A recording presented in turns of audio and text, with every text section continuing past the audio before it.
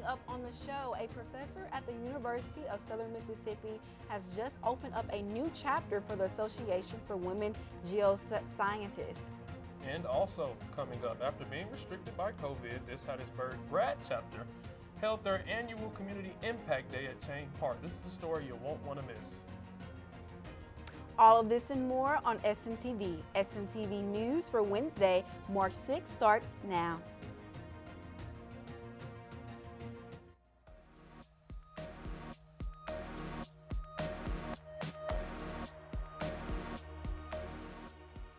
From the Chuck Scarborough Television Studio on the campus of the University of Southern Mississippi, this is SMTV News. News you can use. Hello, USM, and thank you for joining us on what was a beautiful day. It has been so far. I'm Bethal Miles. And I am Amaya Norman. Here's our top news story for today.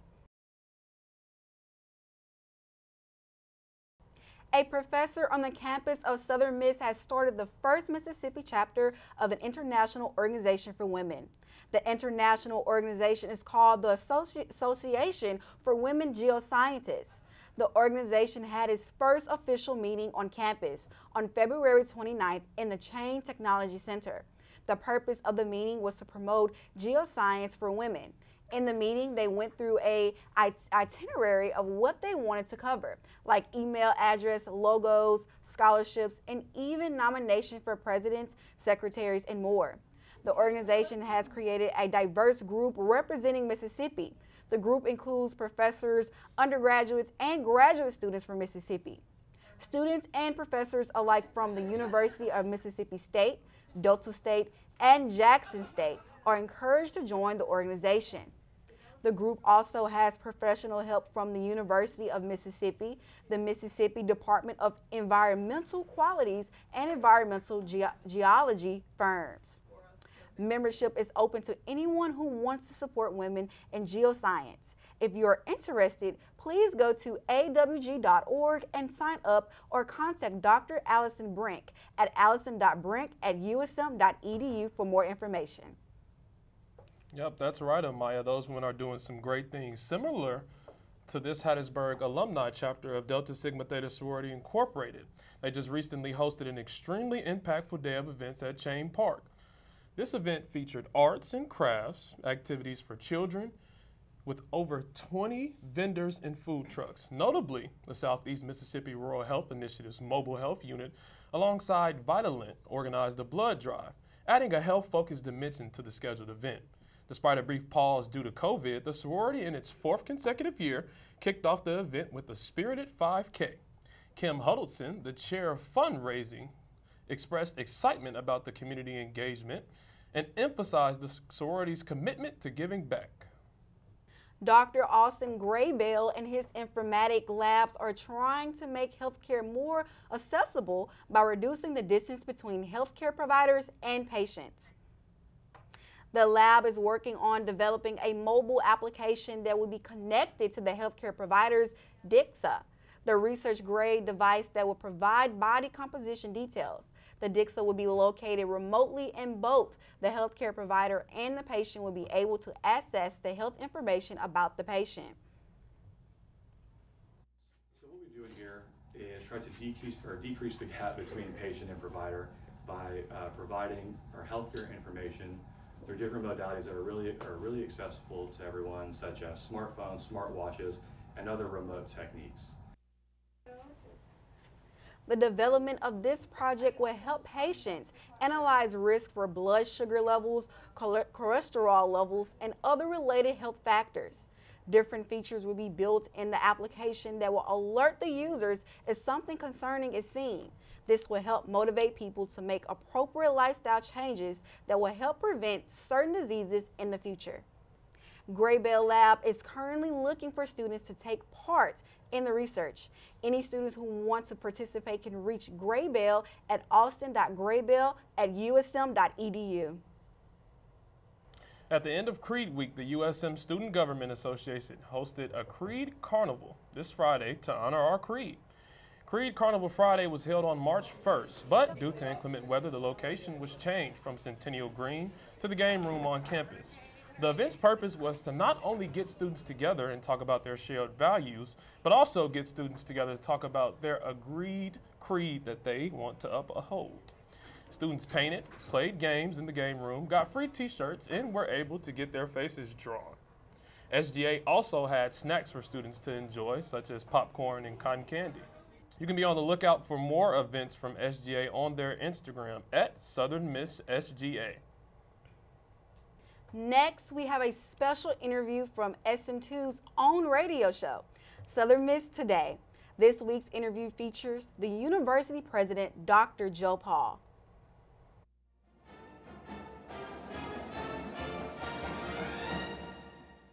Now let's please give a warm Golden Eagle welcome to the USM president, Dr. Joe Paul. Hey, Dr. Paul, so nice to have you joining me here today. You as well, Emily. So happy to be here. Thank you for inviting me. Of course. What are some of the things that you do around campus? I know you're the president here, but what are some of those things that you do here on campus? Well, no day is like the next.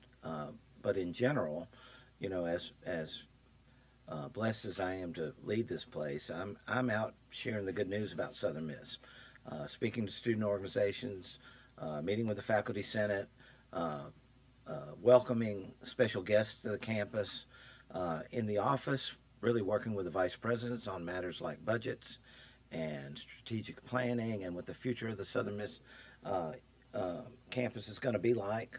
A lot of time spent in the state legislature looking for financial support for the university, a lot of time spent with alums and friends looking for private support. So generally speaking, I'm out and about, moving around. My favorite times are when I just walk through the campus and visit with our students. That's where I get my energy. On the students, what advice would you give current or incoming students? Okay, for current or incoming students, I would say jump in with all your heart and all your soul. You know, if you're a new student, come with positive expectations that you're going to be happy here, you're going to be accepted here, you're going to make friends here, you're going to be a campus leader here if that's what you choose, you're going to excel academically. So don't be shy, don't be slow to join. Ride all the rides, a former president used to say, and that's what I would encourage you to do. Just like you did, Emily, when you came. You joined Pi Beta Phi. Here you are, a freshman. You're hosting a radio show at WUSM, Mississippi's finest radio station. So be all in. The reality is the more that you engage yourself with the university, the more you'll come to love it. Are there any projects that you're working on within the school that you're able to share with us? Well, there are always lots of things going on. Our number one initiative is to grow our enrollment. I've gone to 37 high schools in a year and a half and a bunch of community colleges myself. So we're always trying to get more students to come to Southern Miss to enjoy this very special place. In terms of projects, the biggest one on the horizon, it's a few years away, is we need a new life science research center. So think Johnson Science Tower. The tallest building on campus, but it's sort of outlived its useful life. And we need a home for our faculty and PhD students in biology, biochemistry, and chemistry. And that building will be about a $90 million lift. Oh, wow. And we're about $50 million toward it right now. But that'll be constructed at some point in time in the near future. It'll be on the site that is just south of Walker Science Tower. So you think about that green lot there where the statue of Osceola McCarty is, it'll be on the back side of that lot. So that's the biggest thing we've got going, but we've always got lots happening. Do you plan on staying the Southern Miss president as long as you can? Well, I plan to stay as long as I'm needed and we're making a difference. Presidents of Mississippi institutions are on 4-year contracts, and so I'm in the first year of a 4-year contract. So that will take me at least to the end of the fall semester of 2026, and we'll just see where we are. Hopefully we're in a lot better shape by then.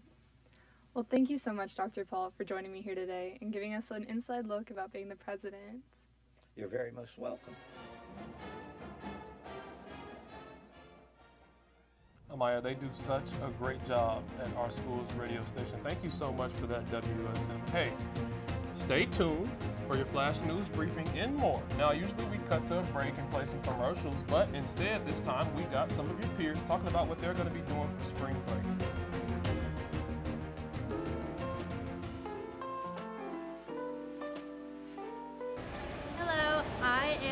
going to Fort Morgan in Alabama. I'm really not doing too much for spring break. I'm just going to have fun, play sports, you know what I'm saying, just get the job done. We're going to see Burner Boy, so yeah. For spring break, I will be working, making a little money on the side, trying to get ready for the next part of the semester. That's pretty much it. For spring break, I'm going home and spending time with my family. I plan on going to Atlanta or somewhere out of state and Brooklyn. So for spring break, I'm really just going to be catching up on schoolwork and studying. I know it's not much of a break, but you know, I got to do what I got to do. I'm doing this spring break is sleeping and just get my mentality ready for what's coming up next in my story. I'm going to Disney World for spring break. Spring break, I think I'm going to hang around here a bit and head back to Brandon. I'm going to the beach with my friends. I've been in Nashville the whole week looking for career opportunities in the music business. For spring break, I'm heading home to hang out with friends and family. Spring break, I'm going back to the house, ride horses, fishing. That's it. For spring break, I'm spending time with my family. I'm doing hair, and yeah, that's pretty much it. What I plan on doing is I have like 3 options. I think I'm gonna go to Houston to visit my friend. I think I'm probably gonna go stay with my grandparents and then go to Florida for a day. So it's still all up in the air. I'm just gonna be chilling, nothing major. Yeah, enjoy my break. Basically, give you the rundown what I'm doing for spring break. Leaving Thursday, going to Orange Beach, Alabama. I already know what goes down. With a couple buddies of mine, finna get turned. If you ain't got turned in Orange Beach, you need to go now. Best thing ever. That's it. Spring break, just gonna be chilling with my family and eating food.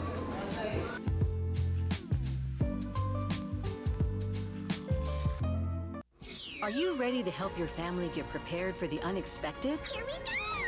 Ladybug and Cat Noir know how important it is to be ready, because you never know when Hawkmoth is going to strike or a disaster will hit. And you don't need miraculous powers. Just put those planning skills you already have to good use. Make a plan that will help you and your family be ready when emergencies happen. Ready Kids can help. Get started at ready.gov/kids. Around ADHD, there's tremendous ignorance. Most people are not aware of the positives. Can't sit still, disorganized, can't focus, lazy, stupid. You can't make it. You never listen, you don't sing your own. It's a super skill set.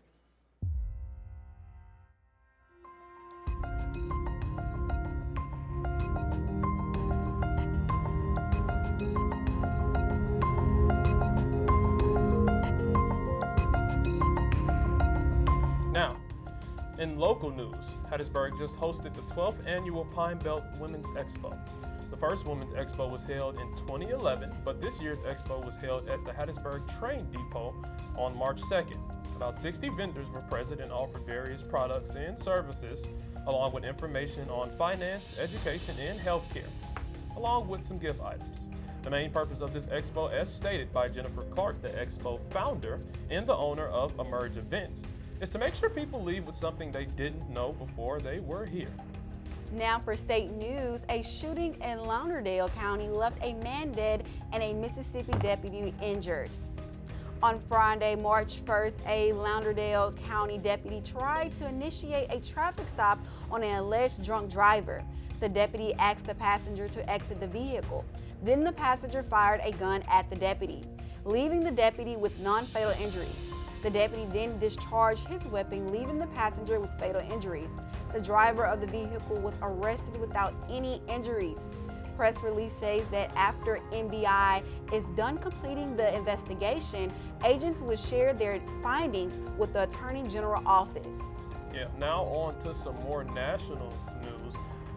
Atlanta is crazy. Chaos unfolded near Six Flags over in Georgia, right before a celebration turned violent, leaving a 15-year-old that is identified as Miss Littlefield in critical injury.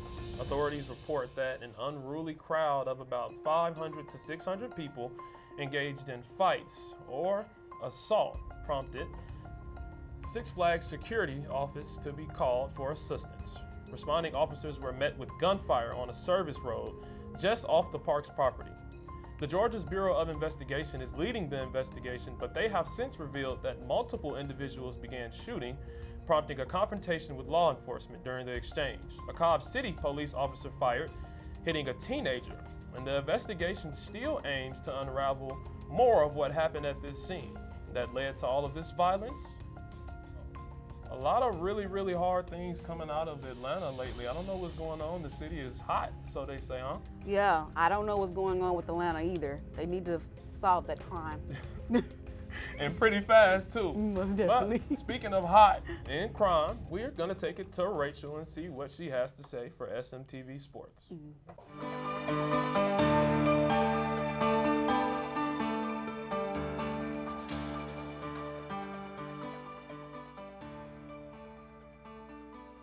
Hello, Golden Eagles. I am Rachel Brox, and welcome to your SMTV weather. Let's get into it. On Thursday, you will need to dress warm because the high is 80 degrees and the low will only dip down to 59 degrees. But just because it's warm outside doesn't mean that the sun will be out all day. You should expect partly cloudy skies on Thursday. Now let's jump into our 5-day forecast. This week will be hot following Thursday's high of 80 degrees. Friday will bring us to a high of 74 with a low of 45. Friday skies will also be covered with clouds and might have potential thunderstorms. Saturday has similar temperatures as Friday with a high of 73 degrees and the low at 45 degrees. You won't see much sunshine Saturday with mostly cloudy skies. Moving on to Sunday, we will see a partly cloudy sky with a high of 64 and a low of 40. And to round us out, Monday will also have partly cloudy skies and end us with a warm 68 degrees for our high and a cool 42 degrees for our low. Let's look at our rain chances. You will definitely want your umbrella on Friday because there is an 88% chance of rain. After Friday, Saturday only has a chance of 24% with rain. And the rest of the week will stay in the single digits for rain chances. Sunday and Monday only have a 4% chance of rain. And looping back to Thursday, there will only be a 14% chance of rain. And that is the end of your SMTV weather report. Whether rain or shine, be weather wise. Thank you for joining me, Rachel Brox, for your SMTV weather. Peace out, Southern Miss.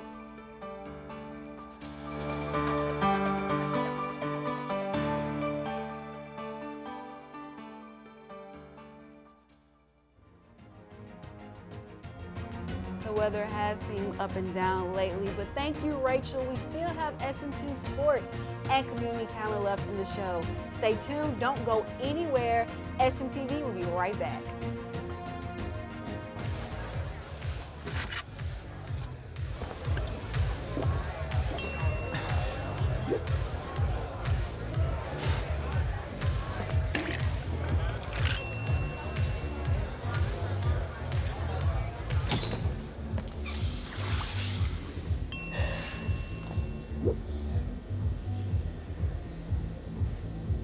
If you need to do something to feel okay to drive, you're not okay to drive.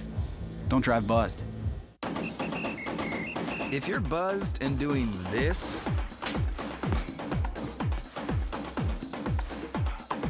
to make yourself feel okay to drive, ZWX.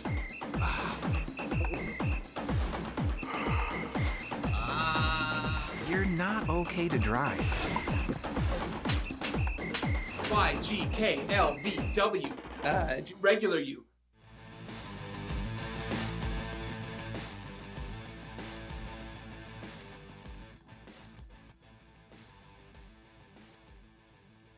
Welcome back to your SM2 Sports Recap. I am Amaya, and we have a full and exciting recap for you this week. The Lady Eagles are now 17-12 after losing in a nail-biting overtime game to the Louisiana Raging Cajun, 58-57. In other news, Sunbelt named Dominique Davis as Player of the Week for the last week of the regular season. 2 women's players have also been selected for the All-Conference Awards. Dom Davis is the first-team All-Conference, and Malia Grayson is third-team All-Conference. The women will be back in action March 6th in the second round of the Sunbelt Championship Tournament in Pensacola, Florida. It's a win or go home now. The men's basketball team is 16-15 after dropping their last regular season game to the Raging Cajuns 77-61. On the other hand, Austin Crowley was selected second team all-conference, and Billy E. Walker is writing his name in the Southern Miss history books with 69 blocks this season, coming at the 5th most blocks in a single season. The men will be back in action Thursday as they start in the second round of the Sun Belt Championship tournament in Pensacola, Florida. The Eagles start the tournament in 6th place and play at 5 p.m. on March 7th. Southern Miss softball are now 8-9 after an impressive weekend at the Bulldog Invitational. The Golden Eagles lead Starkville 3-1. They lost to Mississippi State 0-9, but came back to take on Alcorn State, winning 8-1. Lastly, showed up and showed out against Sanford, winning 17-15. In the second meeting, they came out victorious in a comeback win 65. The Lady Eagles will be back on the road headed to Alabama at the North Alabama Tournament on March 8th. The Golden Eagles fall to 8-4 after Indiana State win the series finale. Southern Miss won the first 2 matches against the Sycamores. Starting pitcher Billy Ahern came in clutch with a 7 strikeouts and a 2-0 win. Baseball will be back in action Tuesday, March 11th as Southern Miss hosts Alabama. Both men and women's tennis record win this past weekend over Alcorn State. Hannah Dye's led team as she picked up her 3rd victory. The team is now 11-10 in doubles and 14-16 in singles. The men's tennis team will win their 3rd straight match. Olimjum Nadeev and Ala Northrop both lead team as they picked up their 3rd win this season.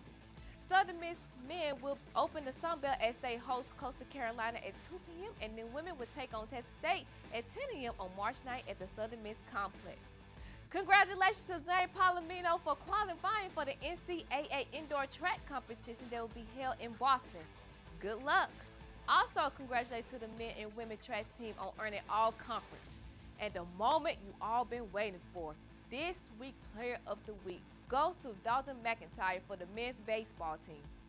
McIntyre had 6 hits and 3 RBIs over the weekend versus Indiana State. That's all for this week, folks. Make sure to catch us back after spring break for a recap of the Eagles. Peace and love.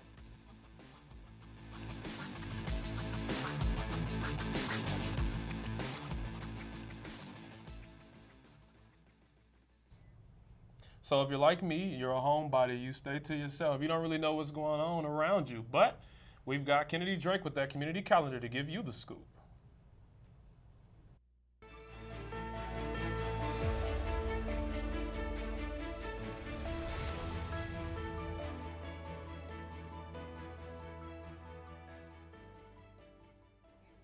Hey Golden Eagles! My name is Kennedy Drake and I'm here with the Community Calendar, where we gather information from around campus and within the community near you in Hattiesburg.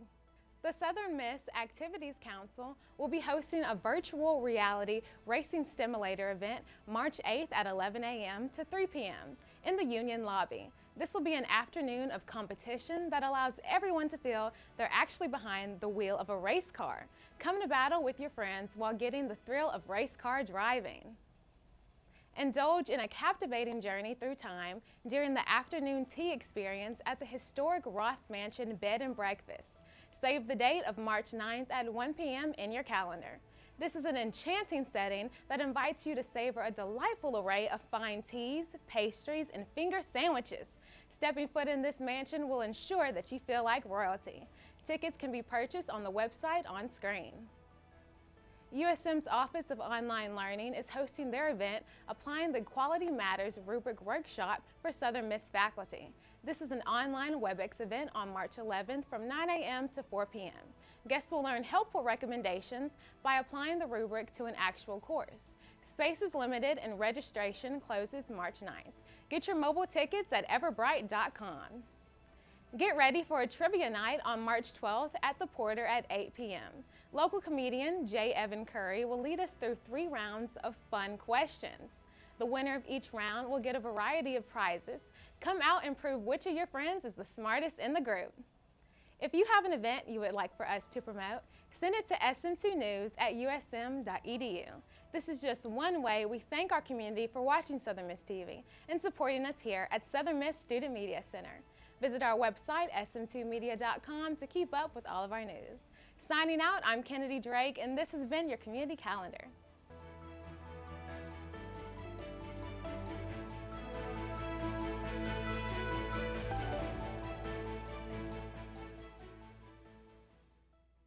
into more sport news, NBA superstar LeBron James has become the first player in history to score 40,000 career regular season points.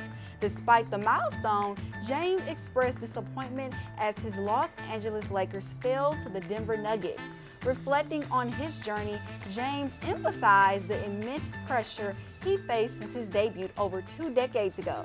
His legacy as one of the basketball's greatest players is further solidified by this achievement. So, LeBron is the GOAT, obviously, but Rihanna is the GOAT in music. So, let's get into your entertainment news. Rihanna made waves with a reported, watch this, $6 million performance at a wedding of a billionaire Indian, Mr. Mikesh Abhina. Sorry about that. The event, attended by a star-studded guest list of about 1,200 people, featured Rihanna's iconic hits, marking her return to the spotlight after her hiatus from live performances. Rihanna entertained a massive crowd with her hit songs like Pour It Up, Watch Out Fall Out, and more. The event holds significance as she has taken a step back from the music industry in recent years, with her last studio album being released all the way back in 2016. Nonetheless, her star power remains inevitable, drawing attention and commanding substance fees for her appearances. Now, I love me some Rihanna. Oh my gosh. Now onto our box office hits. Welcome to SMTV Cinema.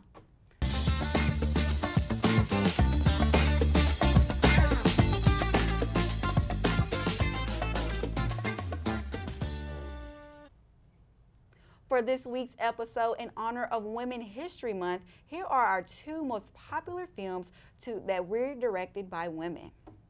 First up on our list is Wonder Woman. This astounding superhero action film was directed by Patty Jenkins. This film serves as an original story for the iconic DC superhero, Wonder Woman.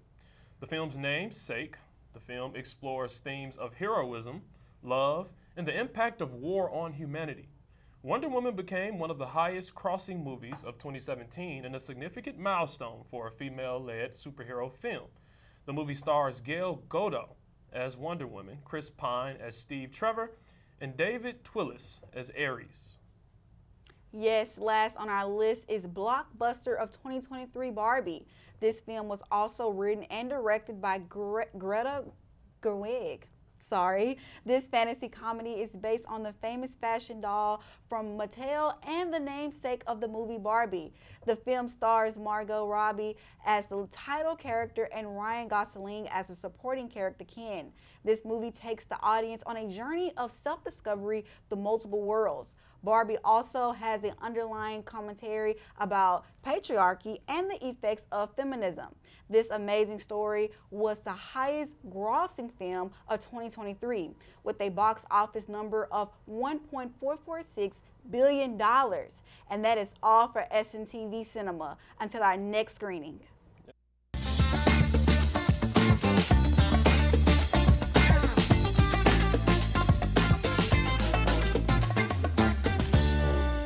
Episode of SMTV. Amaya, how you feeling? I know we're getting into this midterm area, but also spring break is coming.